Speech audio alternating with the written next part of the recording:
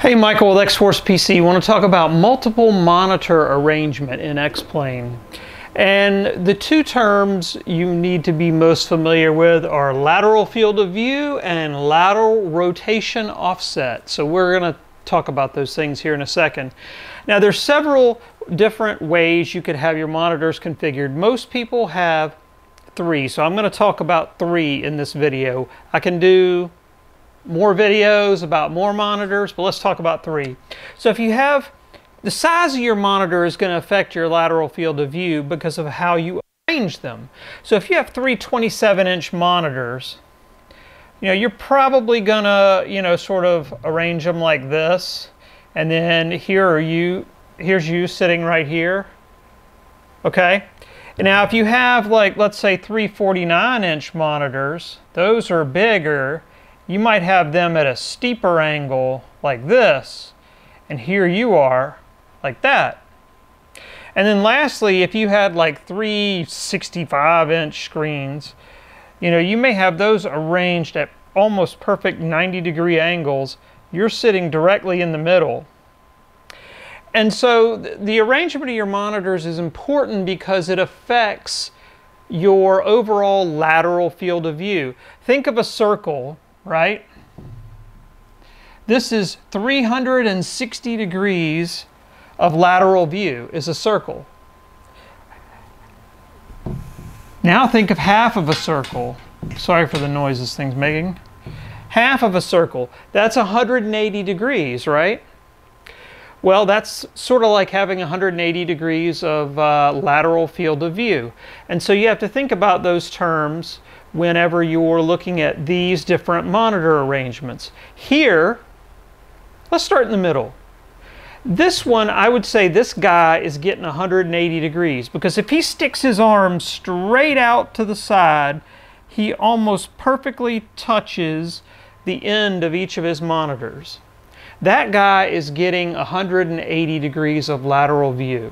This guy, if he sticks his arm straight out, he's coming in a little bit like that.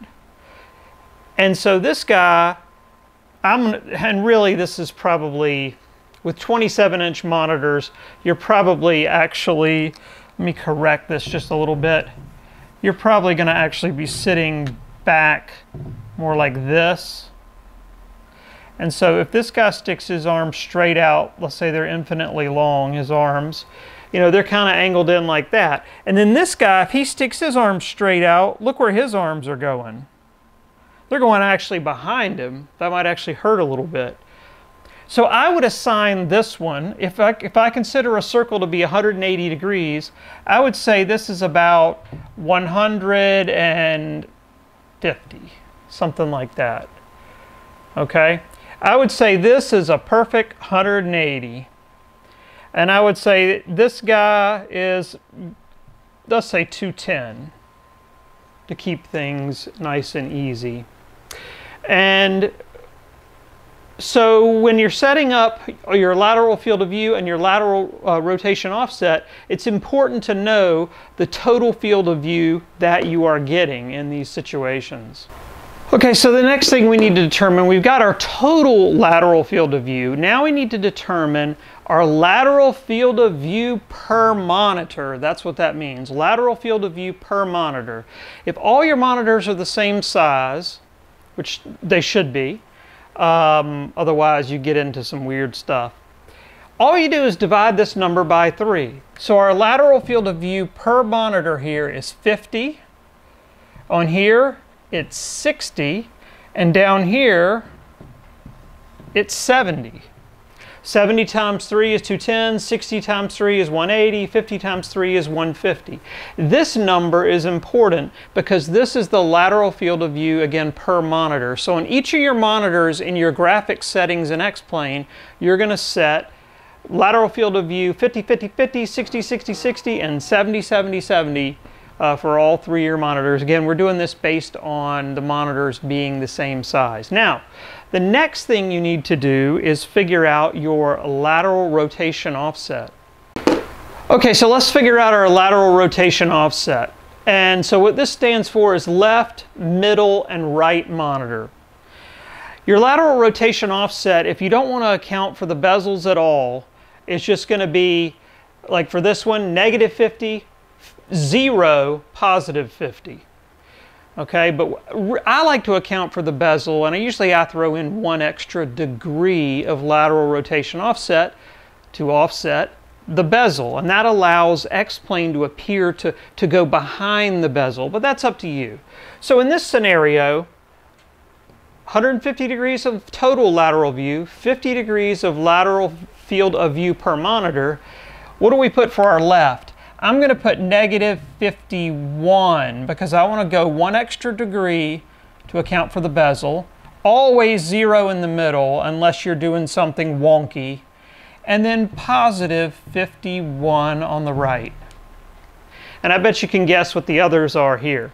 On the left monitor in this situation, negative 61, 0, because we don't want to rotate the middle monitor at all. It's straight in front of us.